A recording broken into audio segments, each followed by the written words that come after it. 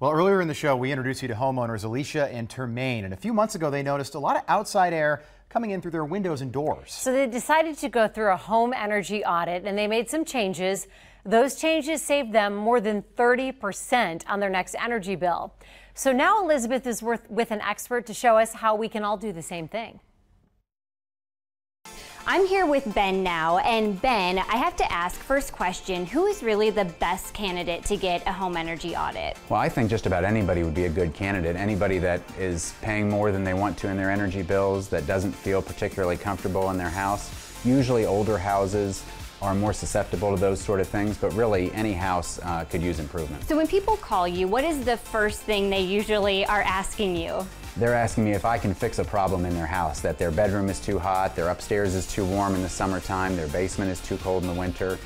So usually there's a specific issue that they're asking about that they want help with. And when you go into these homes, is it common to find easy fixes to help save people money? Yeah, it's amazing that there are so many small fixes that you can do in your house. You can do them yourself. You can hire a company to do them. You just need to think about anywhere that the air would naturally come in from the outside. In people's basements where you see cobwebs, that's usually a sign that there's air coming in, because spiders like to hang out around where air is coming in. So sealing up the rim joist in your basement, replacing recessed can lights that border your attic space, new windows, attic insulation, and air sealing is a big one, which is just sealing up all the gaps and the cracks so you're not air conditioning or heating your outside. You're sealing up your house and making it nice and comfortable for you. And when people make these changes, I mean, how much money can they look to save? Well, it depends on how far you want to go with it, but you can make small changes that could save you 5% and go larger and larger until you save 30 or 40% off your utility bill.